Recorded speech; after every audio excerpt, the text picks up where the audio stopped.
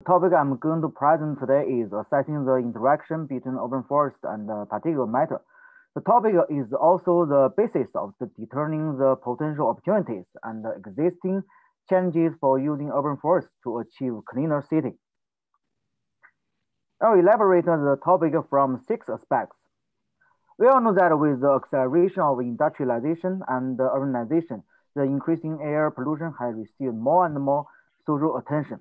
Using urban forest as an air purification regulator to elevate air pollution has received more and more focus in recent years. However, the interaction between urban forest and PM and its underlying mechanism remains little known. To fill this knowledge gap, we first proposed a new classification of PM on plant leaves. The particulate matter on leaves can be divided into 2 main categories. The first one is the PM embedded in the leaf wax layer. The other one is the PM on the leaf surface. This part can be further divided by different methods. The first method is to classify it into difficult to remove and easy to remove PM. The other method is to divide it into water-insoluble PM and water-soluble inorganic ions and water-soluble organic matters. When we did this study, there was no good method to measure all of these types of PM accurately.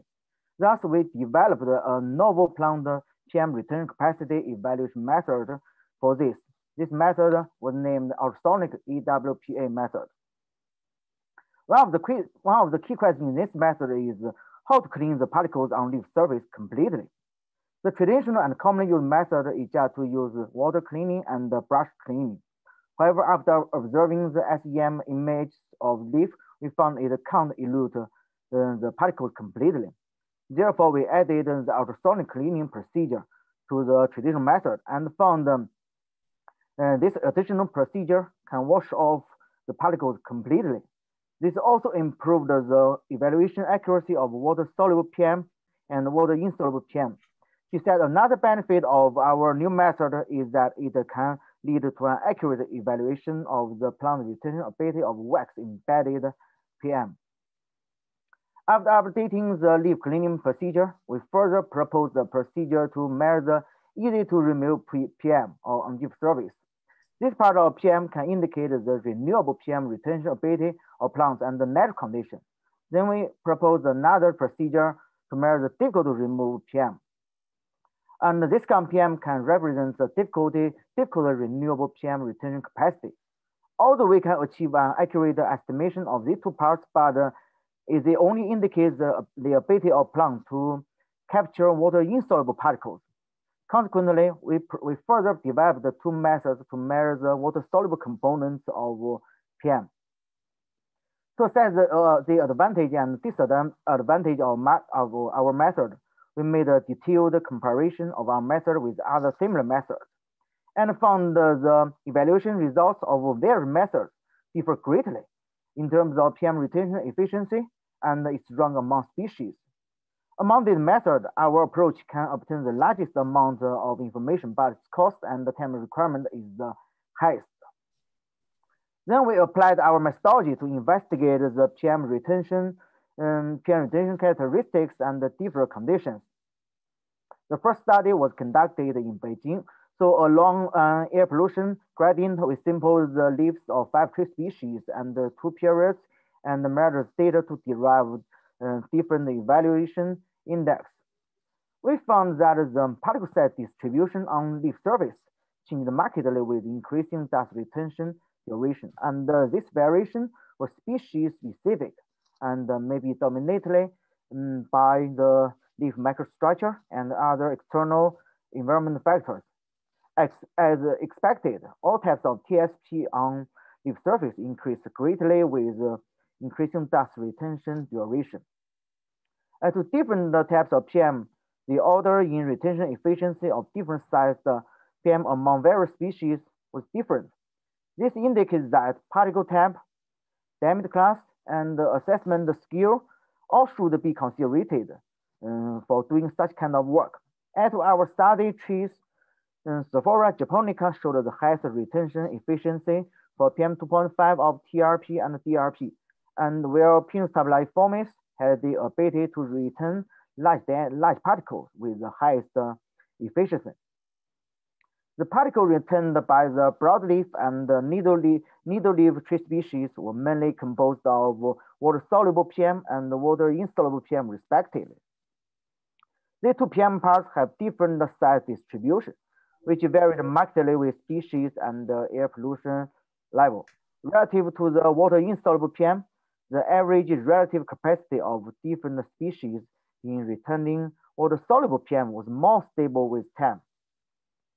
Unexpectedly, when using different evaluation indicators, we found the variation in each species' retention capacity relative to that of other tree species was considerable.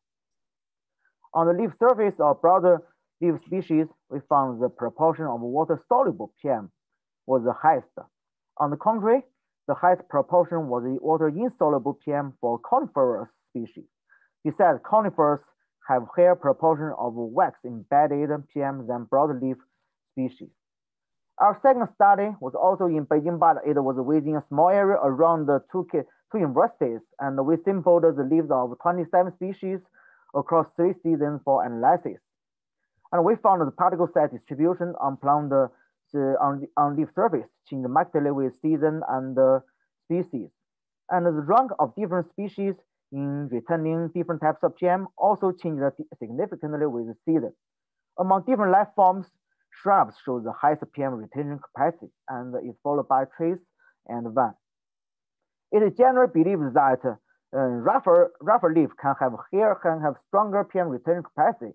However, our data showed that the relationship between leaf surface roughness and the leaf PM retention capacity is very weak.